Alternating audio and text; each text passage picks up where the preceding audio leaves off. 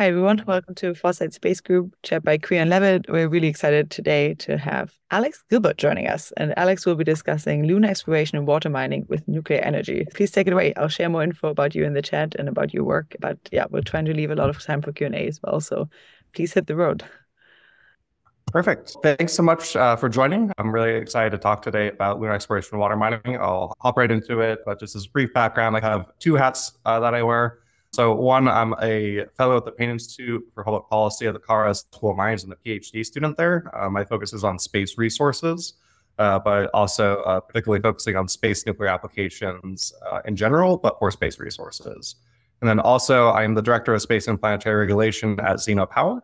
So Zeno Power is a commercial startup. We're developing commercial radioisotope power sources, which we'll be talking a little bit about today. So to start, why does this matter? What makes me so excited about this area is that right now we are at potentially the very beginning stages of a lunar resource rush in general, but particularly for water. Over the last 20 years, we've really found that a lot of initial hypotheses about having water resources on the moon have been verified. There's still a lot of uncertainties about it, but in the broader geopolitical context, a lot of things are happening right now. There is now a very significant push to go back to the moon. And this is a very different change than, say, the space race of the 1960s. So the way I'm thinking about this right now is I'm calling this the lunar inflection point. This is a little bit older chart that I made, but you can see that a lot of the initial exploration of the moon happened in the 1960s, early 1970s as part of the space age, the Apollo era. And we've had a long period of time where there's not been a lot happening. We started having some more activities in the late 2000s. But because of some broader changes in the space industry, we've had an inflection point over the last 24 months. So first of all, we had a bunch of different missions that have gone to the moon. At this point, I'm actually really losing track. We had India about 6 months ago successfully soft land on the moon. Became the fourth ever country to do that. Only held up for a little while though, because Japan landed a couple months later, became the fifth country. And then we just had Intuitive Machines, a private company, become the first ever commercial company to land on the moon. We also had a number of failures along the way. So we've had about 3 major lander missions that have failed in the last 24 months. Getting on the moon is hard. It's something that is the first challenge to be able to develop the moon. But when we're looking at for the rest of the year, we still have 8 or 9 more major missions heading to the moon, potentially including the Artemis 2 crewed flyby, the first time that humans will leave deep space since the end of the Apollo era. The Chinese are working on their potential lunar sample return from the south pole of the moon. So we have a lot of things that are happening right now, and that's very likely to accelerate. So this chart here, these are planned missions, but really these are manifested missions. We have a really rapid increase in activity that's going to be happening over the next several years, in large part because of water. Now, what has led to this moment in time? When we look at these type of broad trends, it's really important to recognize that these things are not because of one factor alone. Usually when you see something big, like a massive global push to go do something, it's because there's multiple factors that have happened. And I think there are really 5 major factors that are enabling this first lunar space age. First, the commercialization of outer space, as I'm sure many in this audience are aware of. We've seen significant changes in our ability to go to space. There's a much broader participation base. That has led to falling costs. So that means that small universities, small companies, new countries can go for the first time. We have many new countries that are starting space programs and countries that are heading to the moon, either alone or in partnership. We also have global geopolitics that have been renewed. On the lunar side specifically, you have the United States has led the development of a multilateral accord, the Artemis Accord, which now has 35 some odd countries. It's growing every single week that are trying to develop shared norms of governance for how we go back to the moon.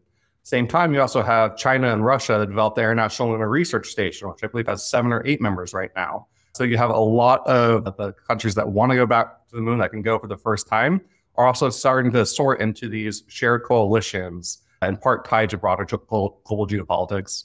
And the last one, which I'm going to talk a bit about, is that we actually have space nuclear technology developing and being able to be served to commercial solutions.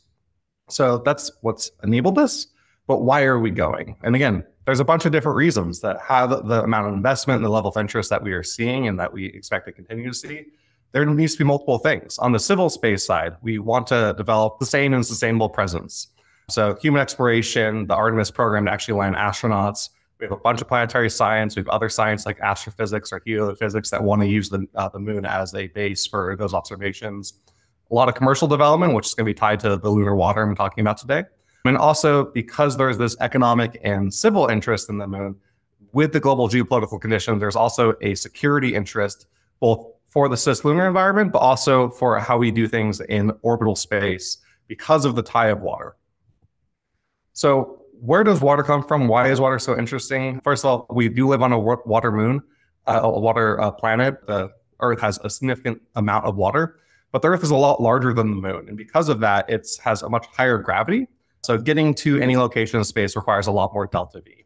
And because of how orbital dynamics work, the moon has settled on its axis in a different way than the Earth. So the Earth has the 23.5 tilt to its axis.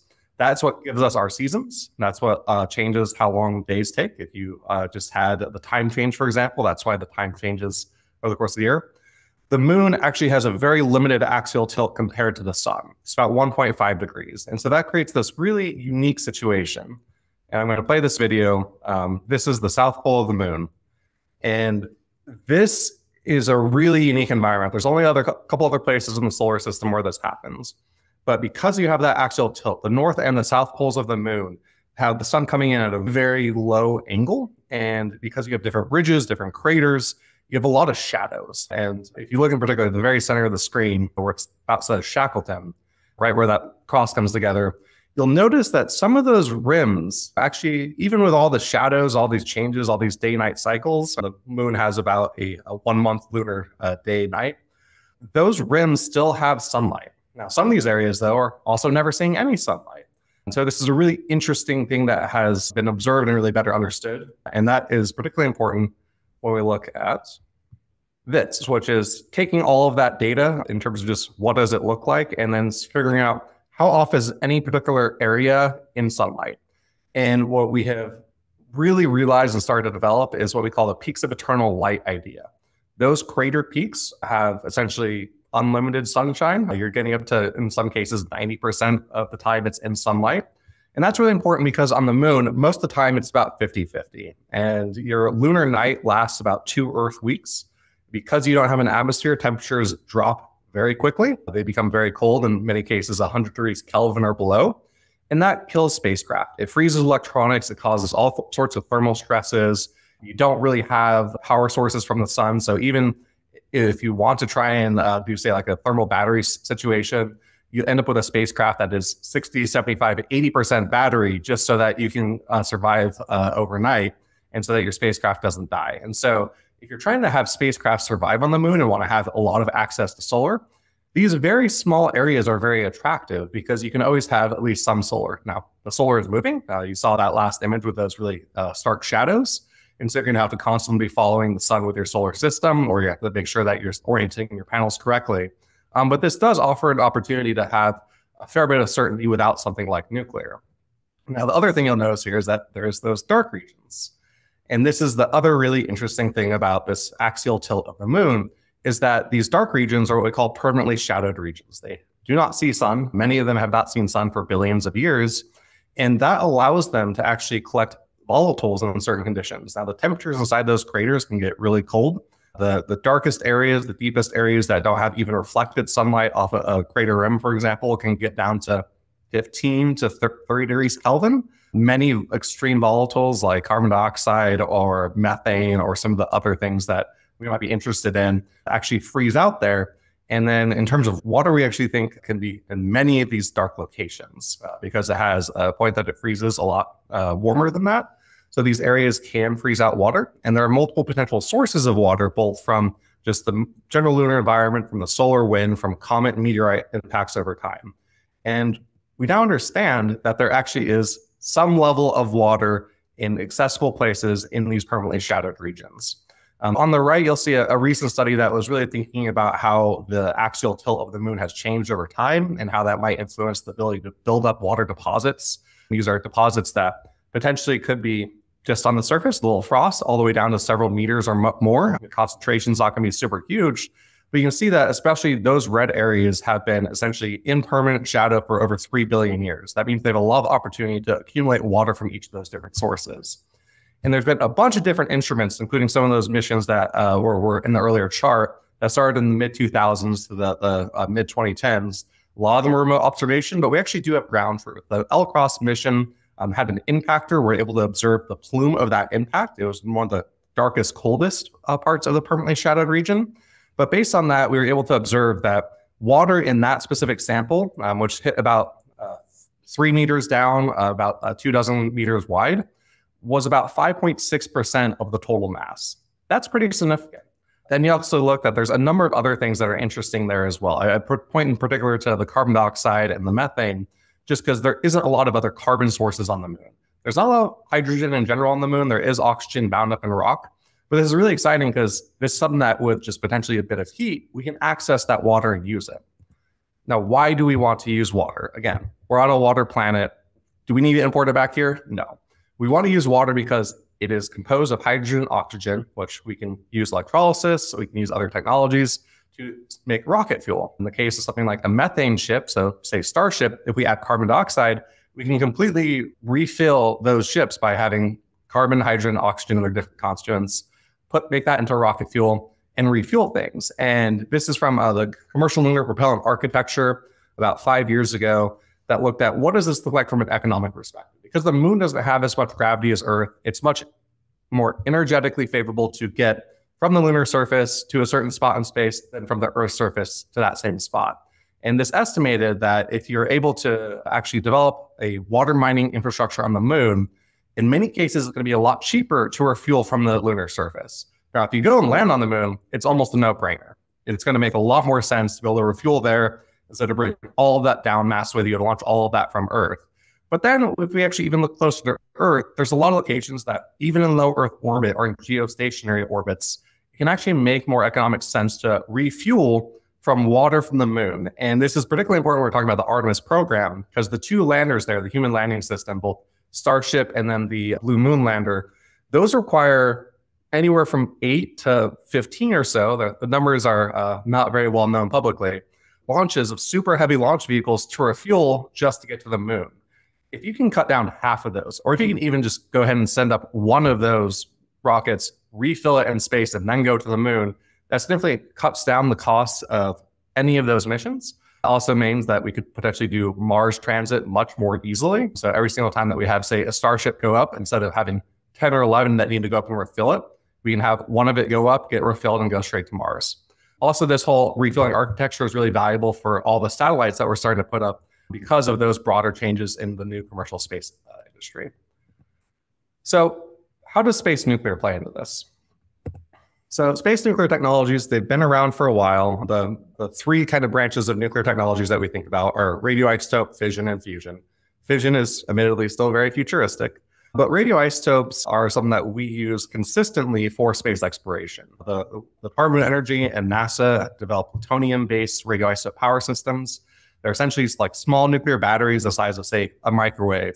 And that allows you to go into deep space, to be able to go to, say, places like the giant planets with Voyager, Pluto with New Horizons.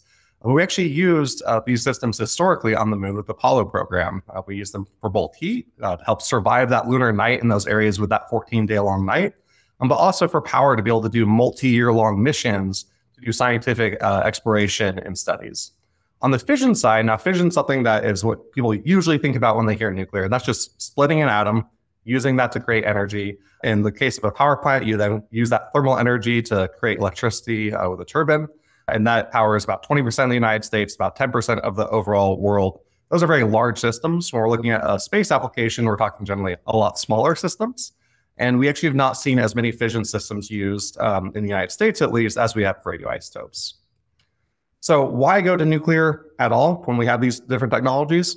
This chart on the right, it's long adapted from NASA. It's, I think, a really good kind of way to just represent that if you're looking at any major thing in space other than propulsion, you're going to be either using solar or you're going to be using nuclear. Those really are your options. They can use them like a fuel cell that helps. But if you want to have long duration activities, you need to be able to create energy either from the sun or from your local materials. And then in terms of the power levels that you're talking about, if you want to get the higher power levels, you essentially need to walk up a chain from very small radioisotopes or solar to more advanced radioisotopes to solar all the way up to fission. So nuclear energy is unique in that it's enabling, it's long duration. In the case of a place like the moon, where you have all those shadows sometimes, or you sometimes have that lunar night, it's not sun dependent. And so you don't necessarily need to be worried about the sun. It has high reliability. So it is something that is a valuable option to keep on the table. Now, I'm going to be talking a lot about nuclear. I think there's a lot of advantages of it, but realistically, if we're talking about any sort of lunar space activities, we are always going to want a mix of energy resources. Even if we're doing a nuclear-based lunar base or activity, there's a good role for solar in a lot of applications as well. So you just want to always keep in mind that you want a diversified system to give you maximum flexibility. Historically, when we talk about space nuclear, again, most of what we think about in space nuclear really is radioisotopes. Now, we did have a large number of Soviet fission systems used in Earth orbit during the Cold War. We had one US test reactor that was sent into orbit. But the vast majority of things that have gone to deep space in terms of space nuclear have been plutonium-238 radioisotope systems. They've gone to most locations in our solar system. And in general, at this point, if you're going anywhere beyond Jupiter, you almost certainly need a radioisotope system. Even Jupiter is pretty challenging with solar alone. So it's something that has been primarily done by governments. That's changing now. As I mentioned earlier, I work at Zeno. Zeno's developing radioisotope power systems that are designed to be very broadly available, hopefully a lot more affordable than those plutonium systems, which are hundreds of millions to maybe up to $1 billion per system, depending on how you do the math. So we're looking at alternative isotopes, strontium-90, americium-241, for a variety of applications, particularly looking at lunar surface applications. We won a tipping point last year with NASA to develop an americium Stirling system to provide power and heat on the lunar surface, enable you to survive the lunar night. But we're not alone. There's a lot of other companies in the United States and globally right now that are trying to develop commercial space nuclear technologies. In many cases, it's enabled by what's happening on the terrestrial nuclear side, that because of the demands of climate change, because of us wanting to make sure that we can support the carbon reduction goals and clean energy goals, we are seeing a very rapid and unprecedented increase in nuclear innovation. Historically, in the United States, we really only had 2 or 3 major companies that really did nuclear. Now today, we legitimately have at least a dozen, probably more, depending on how you count it. And for the nuclear context in space, for a fission system, the big thing is that we're now developing what we call high assay, low enriched uranium. Essentially, it's a higher energy form of uranium that is not restricted in terms of weapons proliferation, like highly enriched uranium, but does have mass benefits that actually get to the point where we can use it for a space application. On the bottom left, Draco, which is a nuclear thermal rocket. It's being developed in partnership with NASA, the Department of Defense, and being led by the commercial private sector. On the right side, you see the Fission Surface Power Project, and we're going to talk about a fair bit more. That one is being NASA-led, but it is working with private sector to use their technologies they're developing on Earth to apply them in space. So how do we take these technologies? What do they look like on the moon? So again, the primary initial driver for wanting to use nuclear on the moon is tied to how the lunar night works, how you have these 2-week-long periods of darkness, and then if you get to the poles, how you have those really complex shadows that sometimes some areas might only have 20% sunlight or 30% sunlight. But the temperature swings are very substantial. So when I first saw this chart, it made my jaw just drop. When you see the jumps, these are all the different latitudes on the moon, and you can see that the temperatures between lunar night and lunar day almost immediately jump hundreds of degrees in most locations. That's a lot of thermal stress. But then in all of those locations, the coldest temperatures get below 100 degrees Kelvin. Not a lot of things are rated for that. It's a huge challenge to sustain a sustainable presence on the moon. But for this conversation, the one I really want to point to in particular is that blue line at the bottom, the 89-degree latitude. So first of all, the temperatures just on the South Pole in general are very cold. So even though you do have those shadows sometimes, you're still, because you have low inclination sunlight, you're not going to have as much energy and temperature just to keep your spacecraft at a general good operating temperature. But the other thing is right in the middle there, it's hard to see with this graph. It's not my favorite graph design. But right in the middle, there's about a 5-month period where, because of that 1.5 degree axial tilt, you actually end up with not getting almost any sunlight for almost all locations on the South Pole of the moon or the North Pole. And so that's a period of time where, regardless if you can figure out how to survive one lunar night, it's going to be really hard to survive that winter for that specific pole. So when we're talking about nuclear, this is what we're trying to solve. We want to survive the lunar night. We want to be able to operate in the lunar night with our spacecraft so we can do things for more than 2 weeks. And to really illustrate this, there's 2 missions I think just demonstrate the difference here. So I'm going to start with a solar-powered one called Viper. Now, this is a really exciting mission. Compared to the other one, this one is manifested. It is set to fly either this year or next year. They're using solar in, I think, a very cognizant way. It's about $450, $500 million cost mission. And its goal is to explore those permanently shadowed regions to figure out, what does the ice look like? So yes, we expect and we have measurements that show that there's some sort of water. We don't necessarily know how to characterize it in terms of what is its morphology, how is it bound on the regolith? Is it just small layers? Is it really mixed in? And also the quantities. Are there certain areas where there's going to be a sufficient level of concentration for us to mine? A general rule of thumb is like a 1% concentration. That starts getting economically mineable, so we can have that water refueling architecture. Oil cross data shows 5.6%. But if we're actually looking at being able to go and mine these areas, we need to know the surface truth. We need something to actually go down there. So Viper is intended to do that. The chart on the right shows its plan. It's going to go to some really small shadowed regions. It's going to go very briefly, and then it can operate for a little while in the shadowed regions on its batteries, and it's going to come back out. It's going to get a fair amount of ground truth across multiple different types of expected ice concentrations to hopefully clarify what the volatile environment really looks like. How is it going to survive the lunar night? How is it going to survive all those really complex shadows? Because this is near the South Pole. They developed a really good concept of operations that is based around safe havens. Essentially, they found the tallest mountain in the South Pole, and when it's getting close to dark, they're going to go run the rover up that mountain so it can find a spot where it's only dark for 3 or 4 days, and its batteries will keep it around and operating for hopefully that period of time. And they can do this a couple times. So that means, though, that their science is pretty limited because they essentially have to do some science activities and then go run up to the safe haven, make sure that they're safe, make sure that they got electricity, hunker down and hibernate, and then come back down and do some science again. And then the end, that 4-month winter I showed you about, that's going to probably kill the mission. Now, maybe not. Maybe it'll somehow survive 4 months of very cold, dark temperatures. But the mission is inherently limited just because it's only using solar and it's in this really tough environment. Again, I'm a big fan of the mission. The safe havens is a really good mechanism to get around limitations on operating in the South Pole. This is a zoomed up photo of the South Pole where they essentially identified the areas that qualify as safe havens, where they would have enough time that is limited in shadow to be able to operate for some of the time of the year. And you can see that of the ones they identified, half of them were excluded for different reasons, like having bad communications profiles, steep slopes. So they really only had a handful of options for where this could go at all. And that kind of limits the science. So the craters that we're going to be looking at, the permanently shadowed regions, they're pretty small ones. They can only go a little bit inside of it. They're not going into the deepest, darkest ones where we expect the most exciting volatile deposits are. That brings me to the other rover, Endurance. So Endurance is this is not a manifested mission. So just always remember there's a difference between something that's built and operating and is theorized. But this is a mission that was identified as a priority in the decadal survey. It uses a plutonium radioisotope system like NASA would provide. And because of using that radioisotope system, it has a very different mission profile. This is a mission that is meant to last years. It has 2 different versions. One goes and actually drops off some samples with astronauts. The other one is robotic. It's actually a sample return system. It's designed to go over 1,000 miles on the surface of the moon, get samples in a bunch of different locations. And it can do that because it has the radioisotope system. So its operations are very different. This top chart actually shows what that looks like.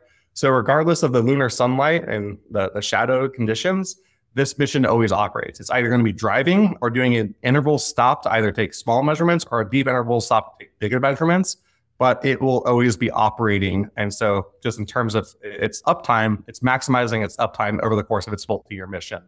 And also because of its ability to have this radioisotope system to last many years, at the end of its mission, when it drops off its samples, it can have an extended mission. And we know from the Mars rovers that are nuclear powered, those extended missions can last a very long time.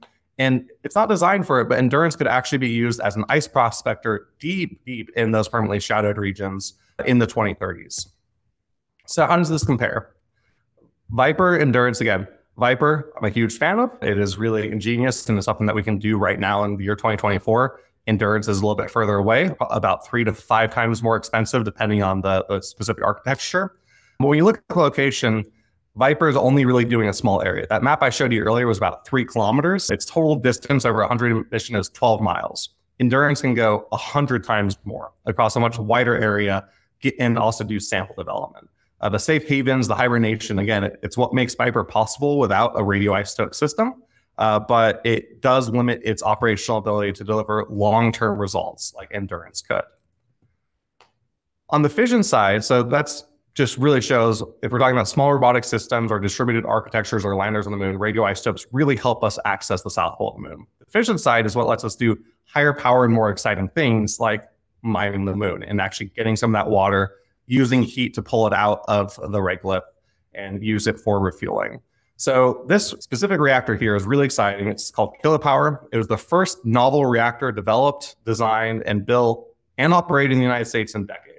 All the way through, we've not actually done that for a single reactor in a really long time. This whole thing only cost about $20 million. It was a really well done experiment. And it really accelerated just the terrestrial focus on nuclear innovation, all those commercial companies I talked about, in addition to the space nuclear side of things. Now, this reactor is about a kilowatt electric. Most radioisotope systems are in the tens to hundreds of watts kind of range. And it was done and led by the Department of Energy and NASA. But it has led to fission surface power, which is NASA's major initiative on this. Now, this is quick question, yeah. Alex.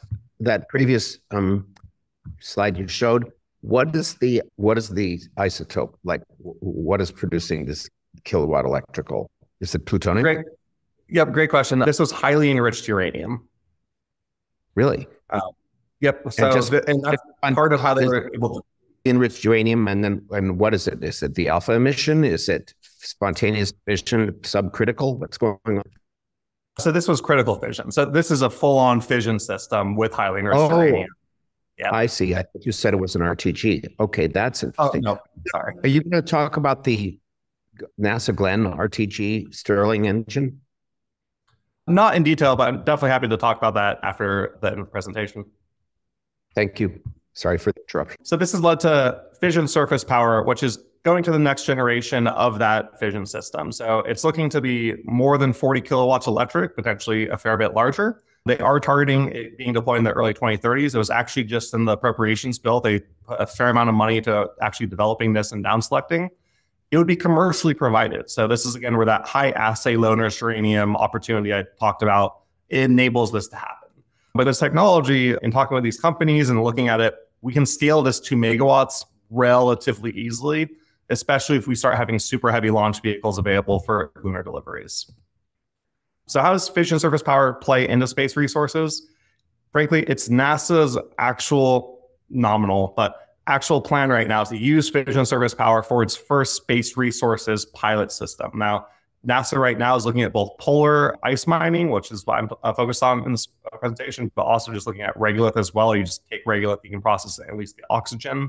But fission surface power is nominally slated to come online to provide power for that first pilot system. So it really is about the mining scale side of things. So how do you combine these two threads? So this lunar ice mining we talked about, and then what's happening on the nuclear side of the technologies. The way that I think about this is actually looking at paired technological development. So on the lunar ice side of things, we have, I think, 5 phases. We have scientific, which is actually really close to Viper. We want to better understand and characterize the resources scientifically so that we can inform prospecting campaigns. And that's where something like an Endurance rover would come in. Then we want to demonstrate the initial technologies. And so in many cases, this might just be a technology that demonstrates a specific part of a space resources ice architecture. Then we'll do initial extraction, which probably would be enough to maybe refuel 1 lander a year. And then we get to industrial scale extraction, where we can actually start doing large scale lunar ice exports. So this is a way to just represent what does a lunar ice mine look like. It's a flow sheet. So in general, the way to really think about this is that the first 2 blue sections, you're going to extract the icy regolith, probably with some sort of rover. It's going to go and scoop it. They'll transport it out of the PSR so that you're actually in an area that might have at least some level of sunlight. Again, you want energy diversity even with nuclear. You want to separate out the ice if you can. Again, we don't fully understand how the ice is mixed with the regolith, but if you can, you might want to be able to separate out most of the non-icy regolith.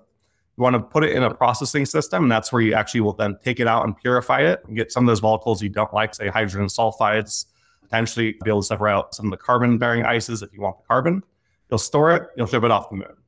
How does this match up with our nuclear technologies that we went over? So first, again, when we're looking at this, we'll have this demonstration phase. So demonstration extraction, we'll want to demonstrate that we can actually extract the icy regolith. And so we have a rover, we can use what we call a radioisotope heater unit, just a little heater that keeps the rover alive. Still could be battery powered with solar, or a full-on radioisotope power system where we're having power as well. That can show that we can extract it in the permanently shadowed region. We can also just demonstrate this with regolith. If we're actually able to just show that we can wrap and scoop up the regolith in a non-permanently shadowed region, that helps with the technology development as well. We transport this to separation, and this might be an area where we can actually, if it's small scale, just use an RPS to separate out the material. And then we get to processing, and again, processing would probably just be standalone. This is where we could use a radioisotope power system or a small scale fission surface power like technology. Then we get to artisanal, our pilot, and this is essentially we're actually starting to run it all the way through. And again, the big change here is just that we would connect everything together. We'd almost certainly would need fission surface power for processing just because there's going to be a lot of heat that you might need to have. And then we get to industrial scale. And you might need to have a fission surface power unit for the separation just because you're producing so much stuff. You're still going to probably want to have a bunch of rovers using radioisotope systems. You'll go into the PSRs, get your stuff out, transport it. But then the processing side, this is where you're going to want to get to megawatt scale fission surface units. So this kind of comes together in a way that I think is really elegant. So I'll get to the right side in a sec, but if you look at the two left, the blue and the purple, the phases of ice mining map up really well to a progressive development of commercial radioisotope and then fission technologies. So we can progressively develop the two technology trees together. At the same time, I'm not focusing on it in this presentation, but nuclear requires a lot of policy, requires a lot of regulation. It's very manageable. We can do that. And the best way to do that is to do it progressively. We can start with practice with just doing small scale systems. We build up norms, standards, eventually leads to guidance and law. That's what allows all of this to come together.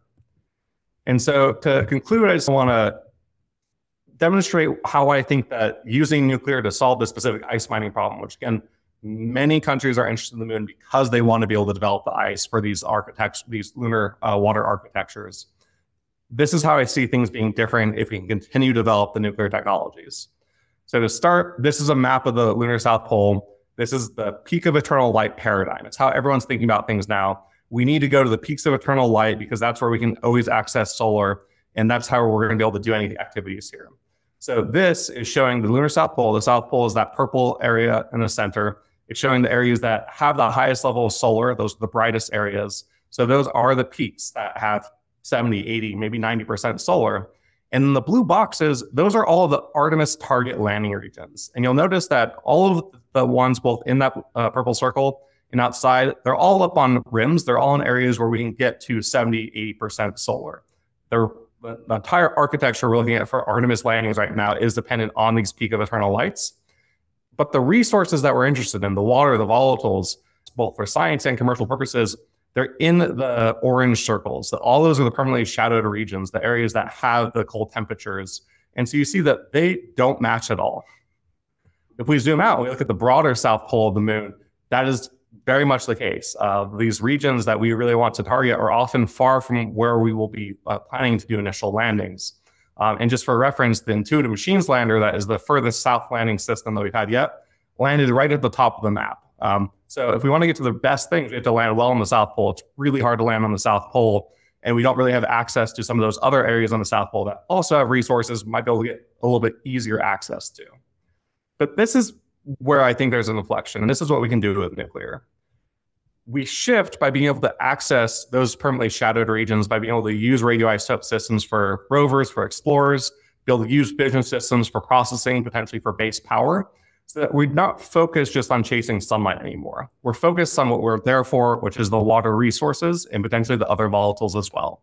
All of the white areas here are areas where we expect that there will be surface ice, potentially a fair amount of ice in that first meter, that's potentially mineable. And you'll notice again, I think especially with this photo, that all the Artemis exploration areas for the first Artemis 3 mission, all those blue boxes, they're all areas that do not have resources. They're almost always far away, and you often have to go down a crater with a pretty intense slope. You're going to be really limited in what you can do because you're chasing that sunlight. So this is a different paradigm.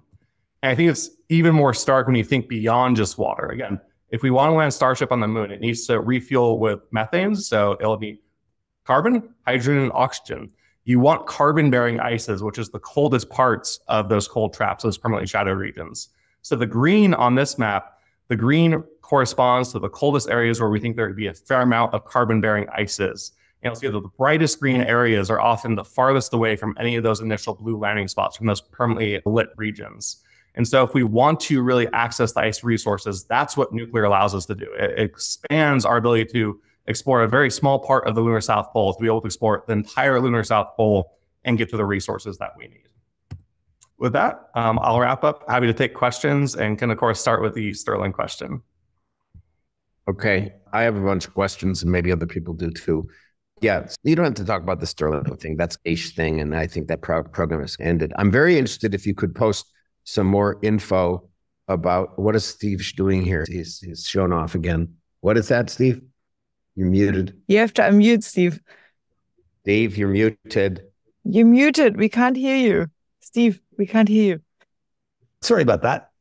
I always have to have show and tell. So this is a spare radioisotopic heater made by Monsanto, of all things, for SNAP 27 for the LSEP packages on the moon. It gives you a sense of the size of some of these things. But anyway, without the heat. That's just like a big block of plutonium, right?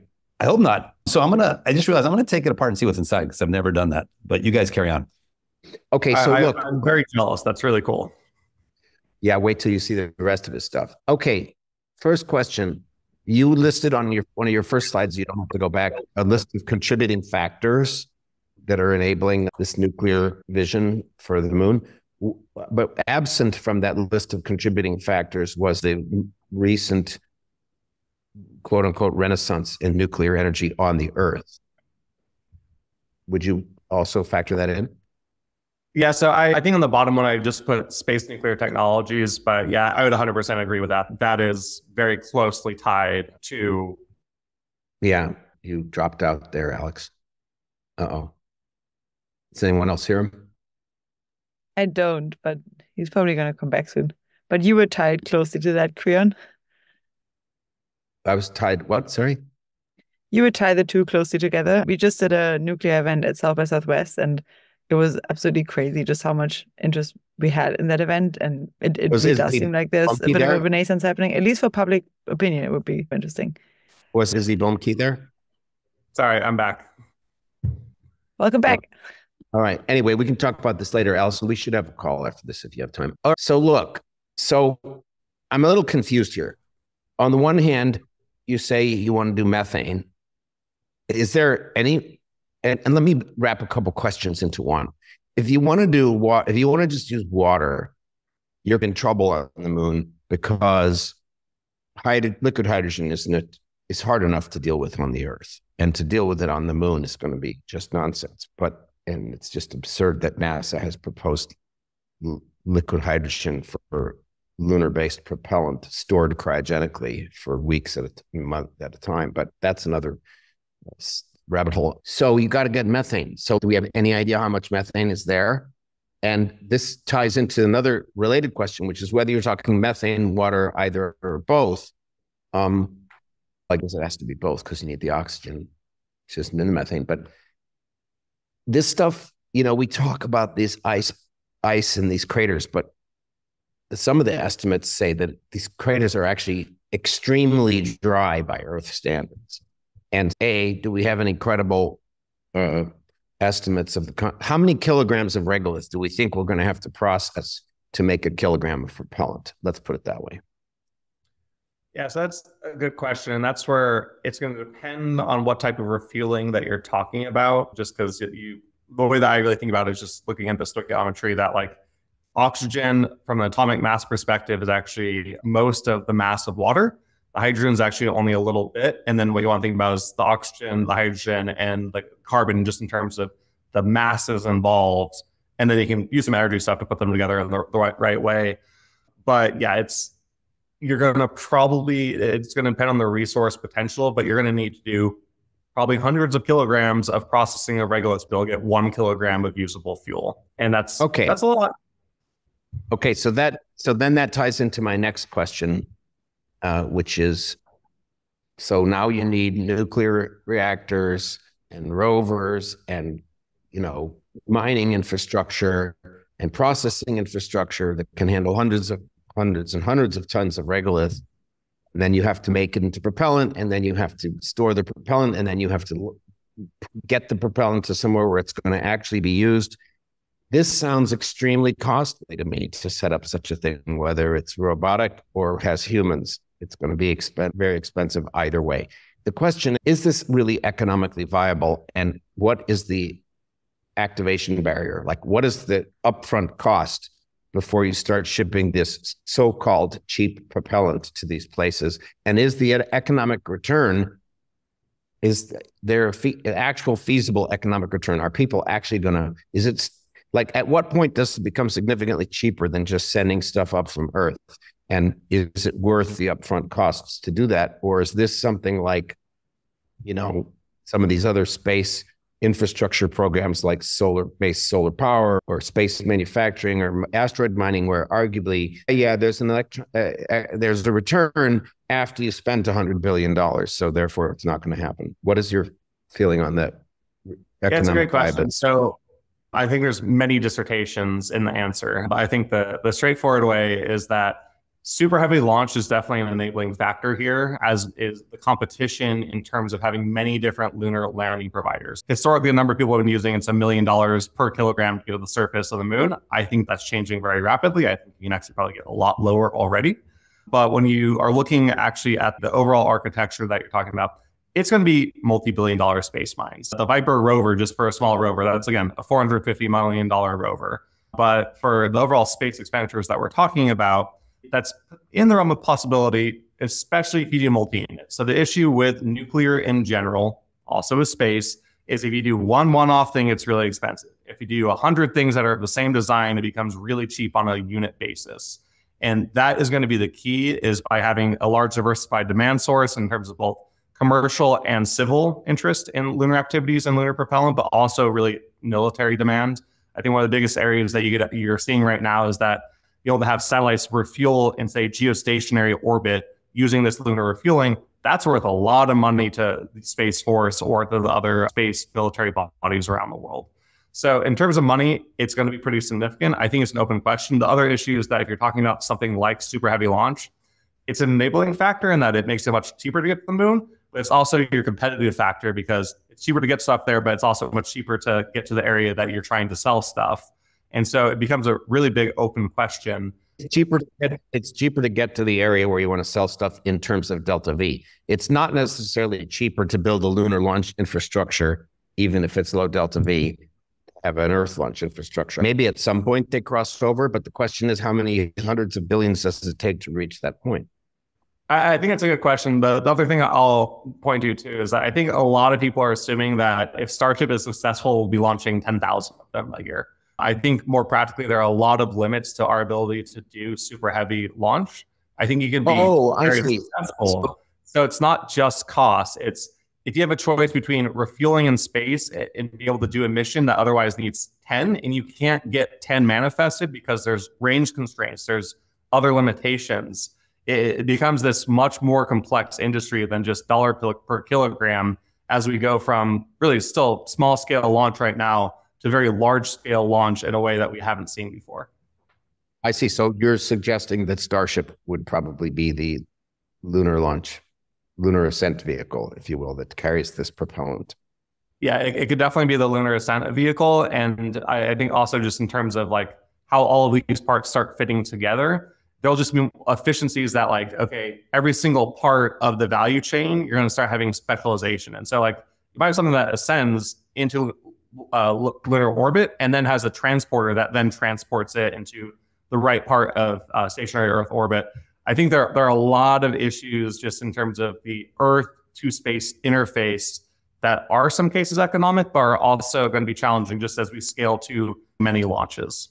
Okay, so I have two more quick ones and then we can open it up for everybody. So following up on what you just said, I've heard schemes in the past. It was actually at Steve's office many years ago. I forget who it was who told me this, that somehow this lunar propellant production is going to allow us to get fuel rockets or satellites for cislunar space, geosynchronous, this sort of thing.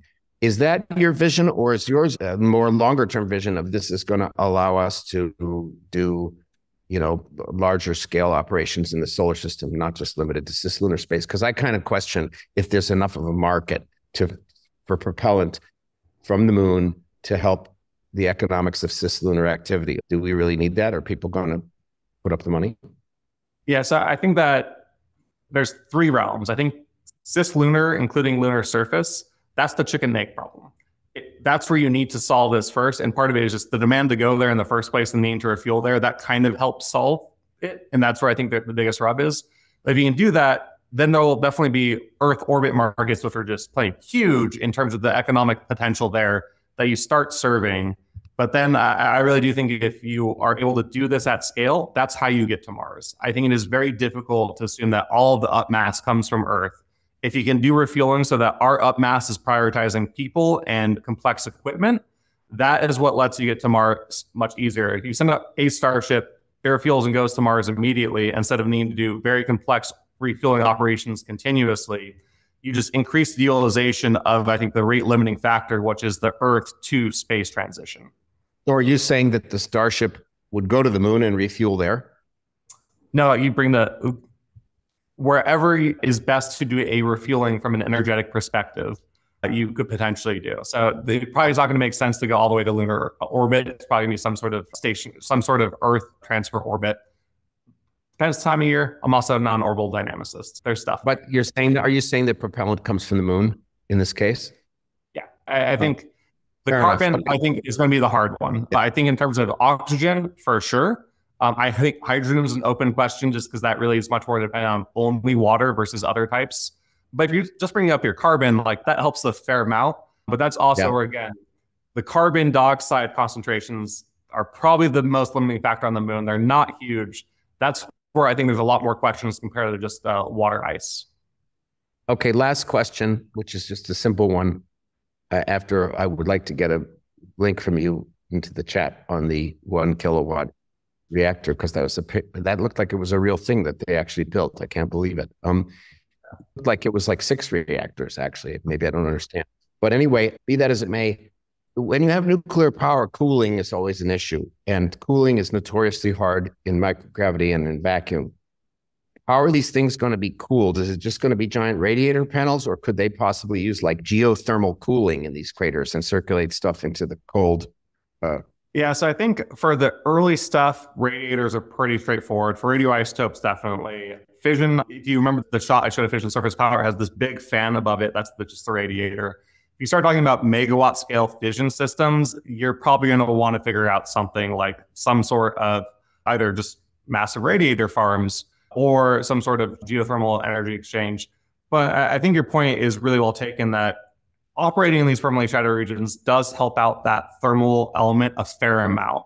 And so even if maybe you have your base with your humans and your refueling areas up on the crater rim, it might make sense just to have your fission reactor down in the area where you're doing all this activity precisely for that reason. Cool, thanks. Who else has questions? We have Brian Turner with one that you answered, but perhaps we can also let Alex chime in on it. Brian, if you want to unmute. Yeah. Hi, Alex, and awesome presentation. Appreciate it. Given the challenges with fission and solar on Moon and Mars, curious what the theoretical, upper limits are of TGs for the potential of propellant generation. Is there any path to potentially get there? Are we, hundreds of kilowatts, or are we, stuck down in the ones and tens? It's a great question. So that's something that we as Zeno are trying to understand right now. And I think the broader space nuclear sector is we're starting to really reinvigorate radioisotope innovation in general. There are a lot of government agencies and companies that are looking at this issue. It probably this is where electric versus thermal is very important. From a thermal perspective, which is actually what we care about for a lot of this kind of water and other processing, kilowatt thermal is pretty straightforward. So the NASA plutonium market views are kilowatts thermal per individual system. If you start getting to say a need for an overall system of tens of kilowatts thermal, the issue that you start running into is terrestrial fuel supply chain. So plutonium is rate limited, like we just will not have enough of it to use for this purpose. But there are a lot of other materials like strontium-90, americium, a bunch of other isotopes that are being investigated that you can get to maybe dozens of kilowatts thermal for that type of industrial use.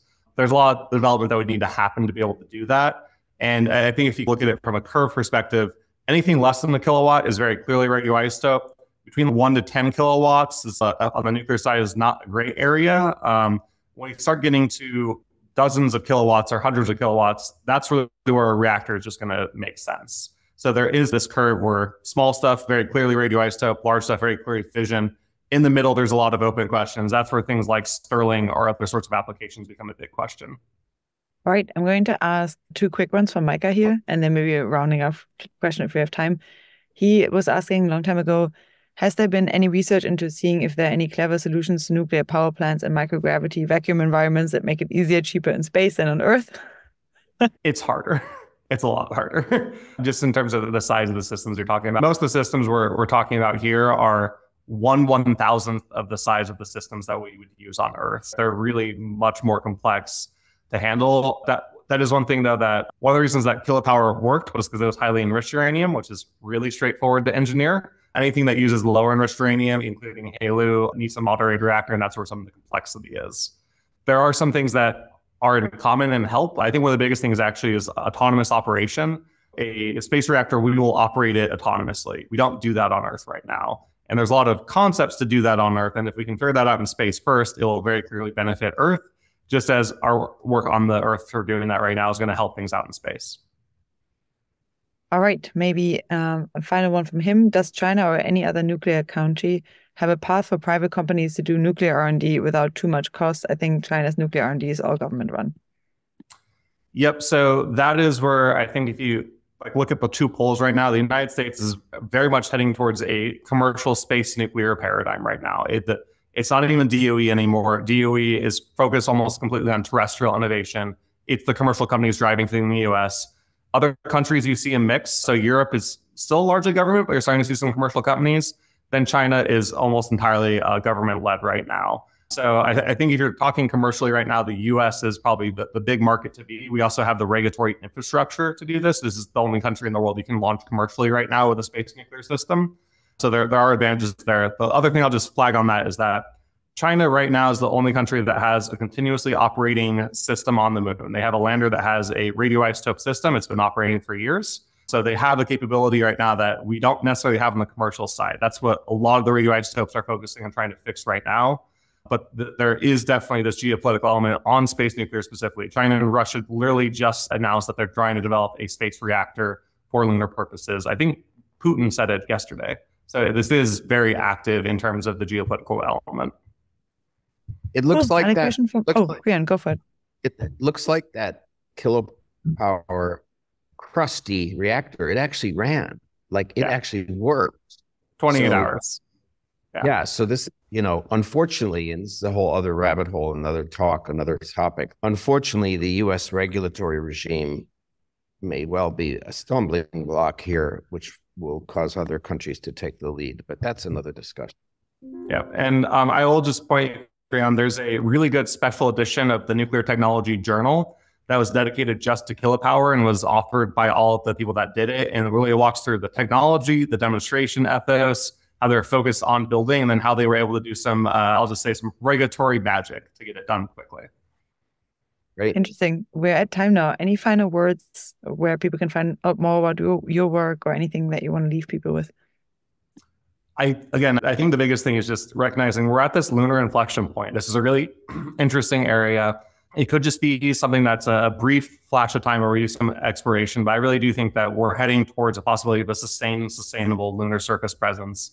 And nuclear is going to be key to that. And that requires a lot of work. That requires a lot of general understanding. But it's also a really exciting time because the opportunities, if we're successful there, in terms of what we can do in space general, that if we unlock this lunar propellant architecture, I don't think anyone can really say what that does. Awesome. Thank you so much. It was a really fantastic presentation. Learned a lot. Thank you so much. And thanks for everyone for your great questions. Have a good one. And I hope to see you very soon.